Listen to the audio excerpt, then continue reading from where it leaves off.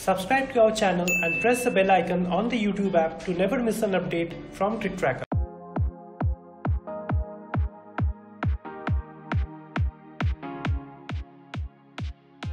Yeah, I think the Tri-Series helped us preparation for the qualification tournaments. I think playing Ireland, Scotland, we played them quite a bit, so it wasn't specifically this tournament that helped us. I think just overall playing them a lot has helped us and helped us get to a sort of game plan against them, and yeah, it played off in decent conditions in Dubai, helped us beating both Scotland and Ireland. Yeah.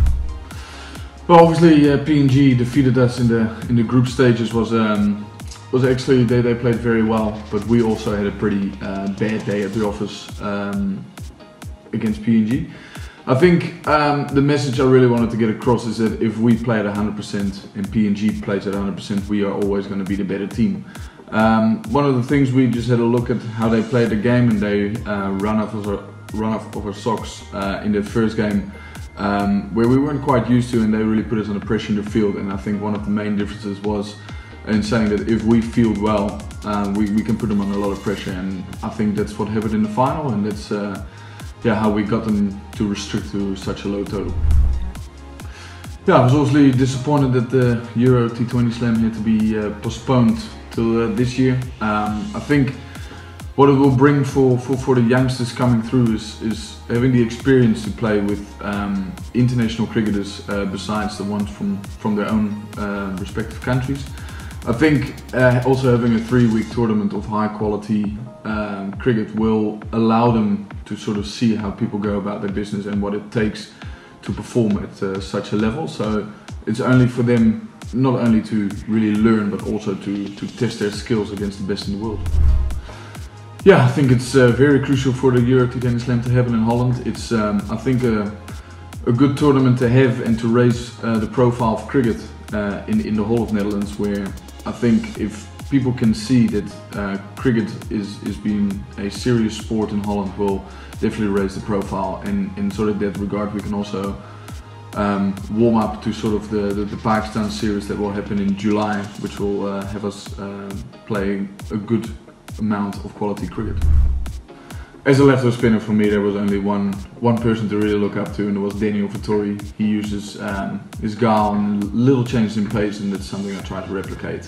So he was the one I was looking to the most.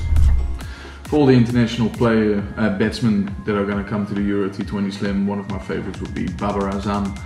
Probably one of the better batsmen in T20 and ODI cricket at the moment. He just oozes class, and yeah, it would be great to either pick his brain or just to have a look to see how he goes about his business. Well, the main difference after being playing for so long is obviously the professionality that has come to Dutch cricket. I think when I started, we trained about once or twice a week, and we played about 20 days of cricket throughout the summer. And I think now we train 4 or 5 times a week with an estimated dates of 120 days of cricket throughout the year. I think that makes a whole lot of difference.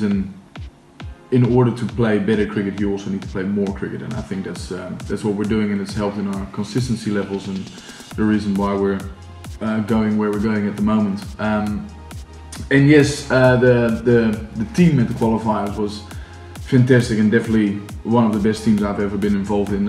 If you look at throughout the lineup, there's star players all over, and the bowling was quality, especially the fast bowlers. I thought as a unit were fantastic, and yeah, just definitely one of the better teams I've ever been involved in. Of the current Indian lineup, I would definitely like to have their top 3 actually all out. So I'd like to have the hitman Rohit Sharma out. Shikhar Dhawan would definitely be one I would be very happy with, and obviously Virat Kohli, who I think is the best batsman in the world at the moment. I would definitely love to have his wicket, so those are my 3.